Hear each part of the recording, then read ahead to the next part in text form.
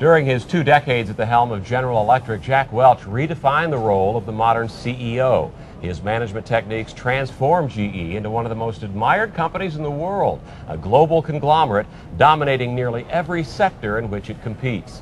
One of the hallmarks of Welch's tenure was his ability to identify and groom leaders who have gone on to run some of the most successful companies in the world. Now, Welch, along with his new wife, Susie, formerly the editor of the Harvard Business Review, has written Winning. The book, a management guide for businesses big and small, lays out Welch's principles on how to lead, hire, and get ahead. Earlier, I sat down with Mr. Welch and asked him what are the traits he looked for in the people who became his key players. I'm desperate to get myself people that are smarter than me. I'm desperately trying to get people with energy. I call it the 4 E's. Energy, ability to energize people, to execute, get it done, and have edge. And I want passion. I want them to care more. Now, you said success is all about growing others. And you have something that might be a little controversial to some people. You have some critics about differentiating your employees. You have the top performers, the middle 70%, and the underperformers, which you want to kick out the door. Right. So how do you motivate the middle performers, and how do you get rid of the lowest? Okay, I think that this is a widely misunderstood concept, but it is controversial. You want to make sure everyone knows where they stand in your organization. And it's a leader's obligation. Most companies, the leader holds back. People don't know where they stand. In this case, where you praise the top 20, you take the middle 70 knows how they can improve to get higher, and you never forget them because they're the critical part of the organization. And the bottom 10, you tell them, hey, it's time for you to move on. It's not firing.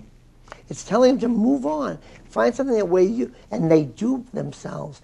You don't fire anybody when you do that. Maybe 20% of them, but most of them leave on their own because who wants to be in a place where they're not wanted? Nobody does. And what about winning is everything? That's something you believe in. I mean, would you rather be in the loser's locker room or the winner's locker room? It's just more fun. It's more energizing. It's more rewarding in every way, in the soul, in the wallet, every place you want to be. And people are, to see other people win is even more exciting. Once you're a leader, your job isn't about you as much as it's about them. And what if you have a bad boss? Kind of turn it around a little bit. What if it's an employee who's stuck with a bad boss? First of all, the employees got to look at themselves. A real mirror test. Is it really the boss or is it them? If they find out it's really the boss, then they're going to make some choices. They've got to get some options to leave before they take them on. And then they got to take it on. They can't be a victim. Jill, don't let anyone be a victim. They got to take charge of their life. This is something you can really speak on. Working with your spouse or your siblings or your parents, how do you go home at the end of the day and take work out of the equation?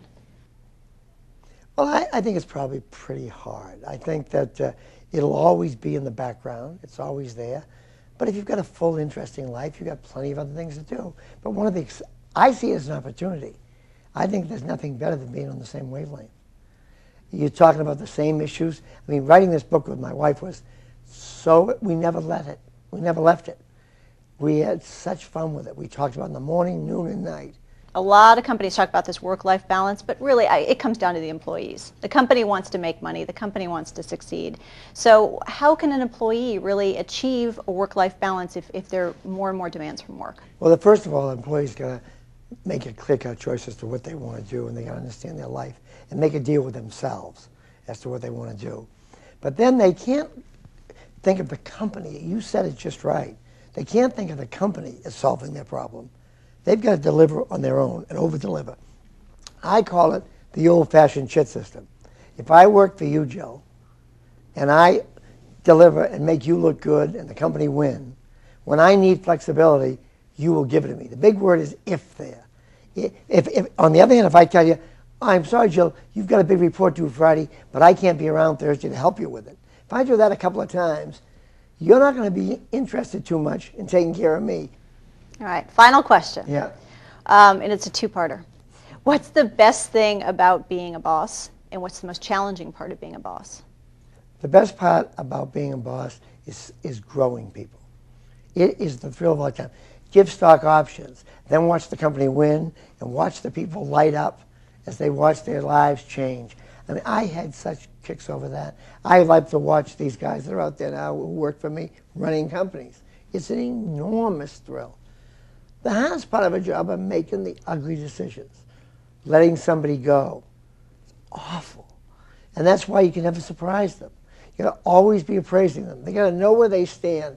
Every time, if you've got any manager watching the show, and they aren't thinking about, do my people know where they stand? Have I told them candidly how I feel about what I like about them and what they need to improve? Then they shouldn't be a manager. Because once you're a manager, it's about them, not about you. And Brad, you might call him pretty successful. Might want to take his advice here and now. I think you'd listen to what he says, like Tiger Woods coming over to teach you golf. I think you'd pay attention, right? I'll take it.